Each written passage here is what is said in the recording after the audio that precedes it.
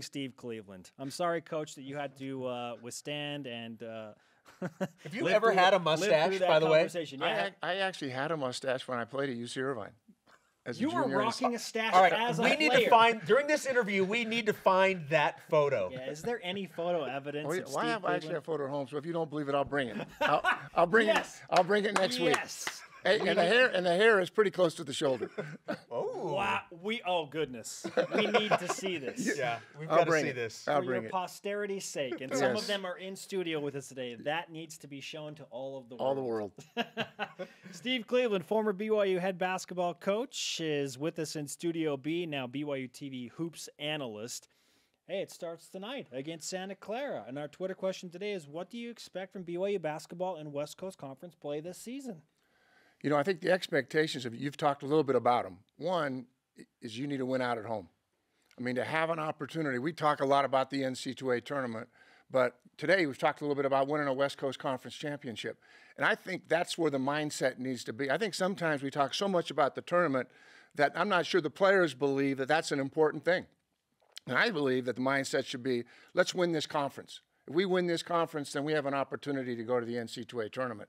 But I think the expectation for me for this team, in order for them to win out at home and to do the things they want to do, they're going to have to defend. And we've talked a lot about shooting the three ball a little bit better, and we know what Mika can do. But I think it's going to come down to being able to defend dribble penetration, to continue rebounding well, and to defend on the road. You may have just answered it, but I mean, is that your biggest concern then heading into WCC play? I think middle penetration continues to be a problem. I think that BYU's adjusted to the double teams that Mika sees. I think that they understand the difference between pace and being under control in half court. I think they're doing a much better job of that. I mean, they're averaging 85, 86 points a game. They're not having any problem scoring points. What they need to do is get that average of 76 points a game down into the 60s in conference play. Then you give yourself a chance to win on the road. BYU will try and slow down one of the more impressive scorers and players in college basketball, Jared Brownridge of Santa Clara, and the Cougars have had their struggles against him, most notably in the West Coast Conference Tournament a couple of years ago. Tyler Haws had a big shot to help BYU survive that upset bid by Brownridge and the Broncos. Yet the Cougars have never lost to Santa Clara in WCC play. They open up with the Broncos at home tonight. How do you slow down Jared Brownridge, a team that, and Santa Clara, a team that beat Valpo at Valpo? And he had 30 against Valpo on the road. I think the key thing is that whoever is going to get that assignment, or multiple players get that assignment, you switch everything. You don't give them any gaps. They're going to set ball screens for him. When they set ball screens, this is what Yoli brings to the table. He can defend any perimeter player. So now 1 to 4, or a 4-man screens for Brownridge to come off. And oftentimes we'll trap him, we'll double him, we'll go underneath. Now just have Yoli pick him up. He's 6'7", long arms. He's not going to get off any free shots. The other thing is make sure you know where he's at in transition. I mean, that's an important part of it. And so transition defense has not always been a strength of this club. And so I think tonight, throughout the league, and not a lot of teams in this league run. There's not a lot of pace in this conference, but there are a lot of shooters. You were talking earlier a little bit about not winning a WCC championship. And yet in the Mountain West, they won 4 conference championships. Yeah. Let me give you an insight to that. The teams in this league, even though this league is not as talented as maybe the Mountain West was, top to bottom when they were in it, obviously this is very top-heavy with Gonzaga and St. Mary's. But BYU, all the other teams in the WCC are a lot like BYU. They can shoot it. They can pass it. They're skilled teams. Whereas in the Mountain West, very athletic clubs, couldn't shoot it, physical. And so when they came up against BYU, they had a distinct advantage. Well, now, it's apples to apples here in the WCC. They all can shoot it. They all move the ball. They're very cerebral players, great coaches, and outstanding. The WCC has always had outstanding coaches for as long as I followed them. So that's the difference. And I like the idea of let's win a West Coast Conference championship. Let's have that be the mindset. I think in the past with all teams, not just BYU, even the teams I coached throughout my life, sometimes you play somebody that's 6 and 7 and you've beaten 10 times in a row. What's your mindset? Is it, well, we'll get by. This is not that important of a game. They are all important starting tonight. You mentioned Yoli Childs a second ago, and obviously he's been given a larger role because of the injury to Kyle Davis. We found out Tuesday night that Davis is going to require knee surgery. His season's done. His career at BYU is over. What does the loss of Kyle Davis mean for BYU? Experience, a good passer in the post, somebody that can make free throws, back to the basket, got some simple moves. But I think more than anything, just maturity and experience. Yoli has a higher ceiling. Okay, this team has a higher ceiling. I think that you mentioned it earlier about where Gonzaga and where St. Mary's are, and they're very, very good. BYU can still get a lot better, and a lot of it will be on the shoulders of Yoli Childs. Kyle Davis was one of two seniors, the other being L.J. Rose. With so much youth being relied on for Dave Rose and BYU hoops, is it unfair for fans or whoever to expect this BYU team to compete for a West Coast Conference championship? Do we need to be patient, be like, it would be okay if they don't? Well, I don't think as a coach you ever want to talk about that. I guess we as Certainly. prognosticators, we can talk about whatever we want to talk about. But I think as a coaching staff, you believe, hey, somebody else steps up. Yoli Childs has stepped up. We still don't know really what's going on with Elijah Bryant. And where his health is, and we're missing a pretty good point guard there as well. So Absolutely. There have been some losses to injury in this year, but it gives other people an opportunity to step up.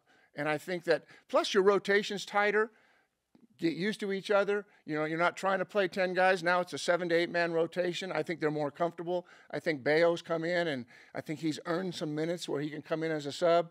But certainly Aites is going to have to step in, and others are going to have to step in for Kyle Davis. We've been talking about guys that aren't going to be there. One that we do know that was just added is Corbin Kaufusi. Yeah.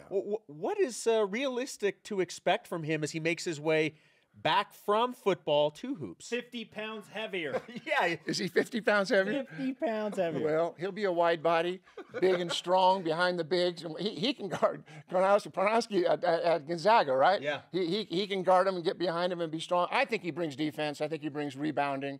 I think it gives Mika a blow for 2 or 3 minutes. Somebody gets in foul trouble. You got a big body that can rebound it and defend it. He's going to get things around the basket. He's going to get breakaways. He's going to get where he relocates and a guard hits him for a dunk. You can't expect any more than that from him. He just needs to play hard. He's got a great attitude, and he's extremely aggressive. And it's better that he picks up a couple of fouls than Mika. But I think he's really going to help him defensively, to be honest with you. I don't have any expectations for him to score or make baskets. I would hope that if he's into the game, that right now he's shooting 100 free throws a game to get that touchback. We have seen marked improvement from BYU shooting from the perimeter. That percentage has climbed from roughly around 30%, not great, up towards that 40 mark. Can you pinpoint why the three-point shooting has gotten better? I think first and foremost is they understand how the inside-out attack works now. I think that the first 5, 6, 7 games, they were uncomfortable. We're pounding it. Where do I get my threes? I think they know where they get their threes now, and they get them inside out. They get them one more pass. I think very unselfish. LJ's been really unselfish with the ball in transition.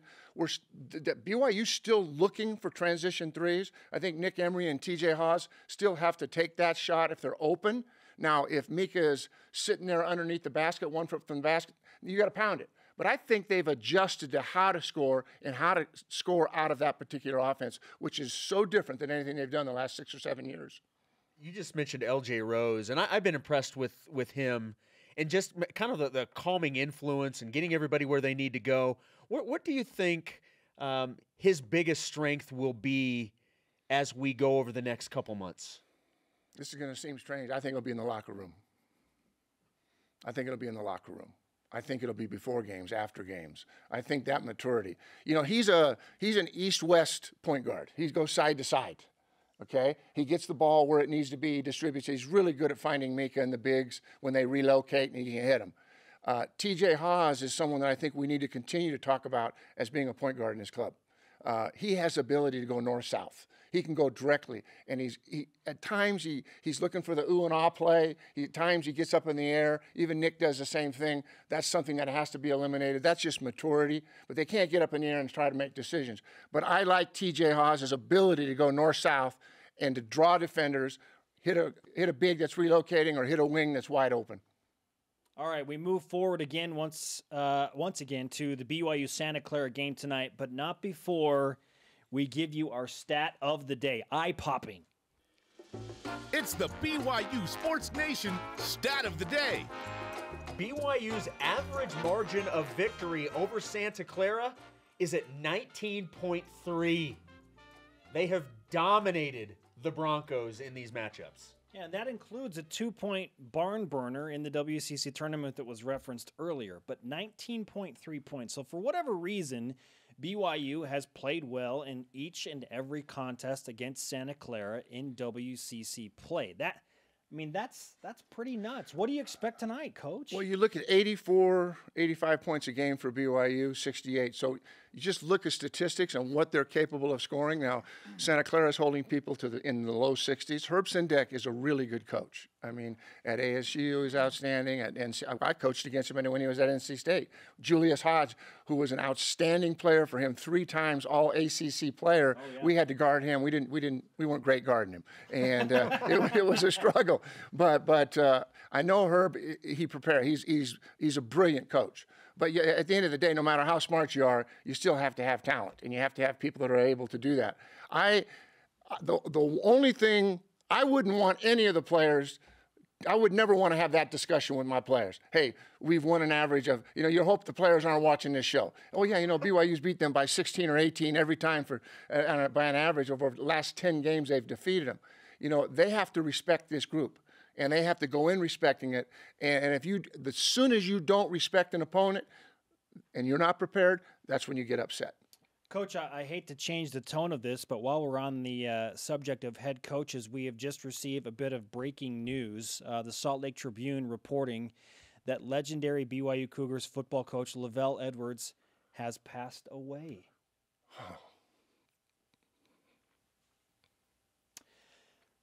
LaVell Edwards has passed away at the age of 86, and hard to put into words what he has meant to BYU athletics. And again, this is a drastic tone shift of what we were talking about with BYU basketball opening their season today, but it's hard to let that soak in, and what he's meant to me personally, and Jason, and obviously Coach Cleveland, who had a close relationship with LaVell. So, Coach, let's put it back to you. Oh, you know what? In 1997. Wow. That caught me off guard. Yeah, well, I think it caught all of us. And I know he's been struggling. Yeah. In fact, the interesting thing is I had talked to Brian Santiago last night, and he said that he was struggling a little bit. I said, I need to try to find a way to get myself over there today. And I'd been gone for about 10 days. I can't tell you what a mentor he was. I mean, he didn't have any real knowledge of basketball, but he understood coaching. And I remember one of the first weeks that I was here that I had an opportunity to sit down. I can remember Dave Rose and I sitting in one of the spring events where we honor all the great teams and coaches. And they had just won the Cotton Bowl. I think Coach got up there, and I looked at Dave, and I said, will we ever get to the point where we could be honored in one of these spring things, And that afternoon, I went and talked to LaVell. And I can't tell you how positive it was. When we got here, things were a little bit difficult and challenging. Everything was kind of upside down. And just the insights that he shared with me and how important it was to embrace this community, to embrace these young men no matter what they had gone through. And so I have some really tender feelings and thoughts right now about what a mentor he was to me. And even though we didn't spend a great deal of time together, when we did, it was always special. And I love playing golf with him. That was always fun. The thing that always stands out, and obviously his coaching and his win-loss records speak for themselves, but more than that, for a lot of people and a generation of people, when they think of BYU, they think of LaVell Edwards. What a great ambassador, whether it was as a coach, whether it was in the community, whether it was when he was on his mission in New York. What a great ambassador for everything that's good about BYU. Well, and he understood the importance of being kind to people. I think his players have great love for him, and I don't think it's an X and O thing. I think it's that they felt like he was a father figure to them. He wasn't one to judge. He would have, there was accountability. There always accountability. But at the end of the day, he was somebody that loved people, that embraced them, that he was in a position to maybe, in some situations we see people where they've had a lot of success, they don't treat other people as kindly as they should. He always treated everyone, fans, players, fellow coaches. He was respected and loved because he had so much love for others. A father figure in every sense of the word. LaVell Edwards passes away at the age of 86. Salt Lake Tribune reporting that news. Certainly we are saddened, and just kind of takes your breath away that it happens that fast. Coach, I'm glad that we had you here with us to help break that news. Well, we love him and his family, and hey, they're going to need to have this funeral in the Marriott Center. Man. Because I'll tell you what, a stake center is not going to get it done. They're going to have it because there's going to be a lot of people want to go and celebrate his life and be a part of that with him. This will be an absolute celebration. Yes, of his, absolute of celebration. His life. Yep. Coach, thank you so You bet. much. Thank you.